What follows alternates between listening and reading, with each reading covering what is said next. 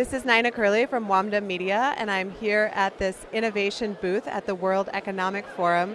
Here chatting with Noor, Darras, and Soha Tabaki. Hi ladies, how are you? Fine, how are you doing? Fine. Nice to meet you. So can you please explain and describe the product that you just created as part of your class at Jordan University? Well, our device helps deaf to interact with community and society without using sign language. So, the deaf has posterior corpuscles which activated more than normal people. So, from this fact, we make a device to help them to interact without using sign language. So, we'll start about the first system, our device. Our device is a glove, and the deaf should wear this glove. We say a word using the microphone, and our device will separate it. Will separate the word to letter and convert it to pulses. The deaf will feel this vibration and understand what we said. For example, hello, hello. That's female. The microphone. Hello.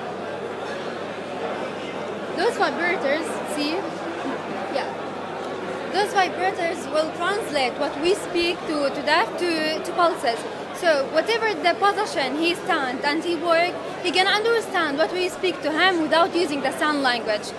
And we have another system for the deaf which help him to speak with other people without using the sign language as well. So it's like a portable keyboard.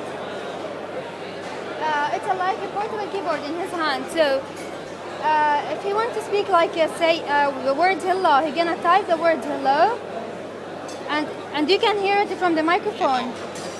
So this device has two systems. A system he can understand what we speak to him, and another system in another side to speak with other people without using sign language. We want to make it wireless. We want to use electropad wireless instead of the wires and the glove, and we want to make a bigger memory, because our memory is a small. It can't contain more than 40 words, and we want to use the finger 5. We want to put two vibration sensors. The first vibration sensor for the fire alarm. If there is a fire alarm around him, he can feel pulses in this finger, in this vibration sensor.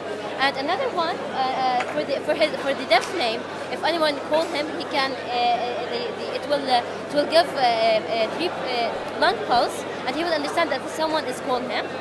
And another one in the same vibration sensor, if there's any phone ringing or any alarm ringing, so he will feel a double pulse in this point. So are you going to create a startup, do you think? We want to develop this device, and we want to every deaf can use this device. We want to make it as a product. Yeah, the final product. If we find a sponsor or any company, we're gonna be simpler and easier. It's now complicated because this equipment we got from here and our budget. For sure, our plans and our future, we're gonna improve this device better. Yeah.